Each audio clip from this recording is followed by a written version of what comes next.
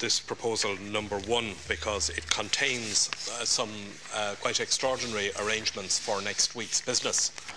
The government is proposing that there be no questions next week, that there be no leaders' questions except on Tuesday, there be no order of business on Wednesday, and this is to clear the decks for the budget, and I understand that it's also the government's intention to bring in a social welfare bill next week. Now, in normal circumstances, you know, that would be quite a remarkable way to do the budget. But it is particularly so in the present year, in light of the document that was presented here yesterday evening at the end of the two-day debate on the EU-IMF agreement.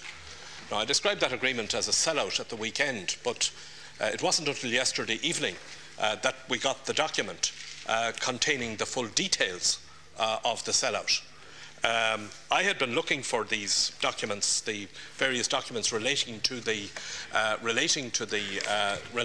deal, and we didn't see them until yesterday evening. It's quite an extraordinary document.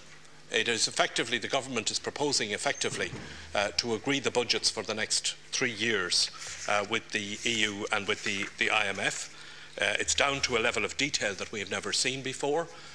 Amount of expenditure, amounts of tax, specific timetabled commitments in respect of property taxes, water charges, pensions, none of which have been legislated for by the House. Detailed commitments to be implemented. It really is a surrender of the country's economic freedom. That's what's contained in this document. And I want to say very clearly that the Labour Party certainly cannot be bound by what is contained in this document. Not only for democratic reasons, but also because it won't work. It won't work. That's the whole point at Cancorla.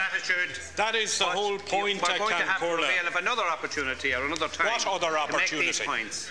What other opportunity? There will be other times to make these points. There will be other times to make the points. I can't. It's the order of business. I can't allow the promotion of debate to such an extent. Brief statements are fine, but yes, it's far too extensive. Yes, at Cancorla, you have kindly suggested that there will be another opportunity for me to raise this. The reason I'm objecting to the order of business is precisely because there won't be another opportunity to raise this important matter. This is a document of economic surrender by the government. And there is no other opportunity in which to raise it, because the arrangements that the government are proposing for next week don't allow any opportunity to raise it. They have submitted or are submitting a document and letters which are craven to the IMF and to the EU, and which won't work.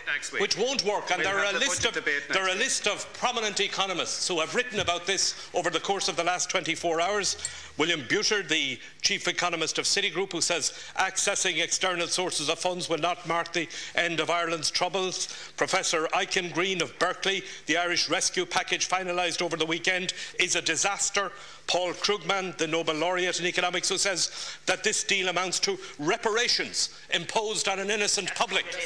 That's what this is, and we are being given no opportunity. We are being given no opportunity to debate it. Next week, I'm sure. Yes, that's the whole point.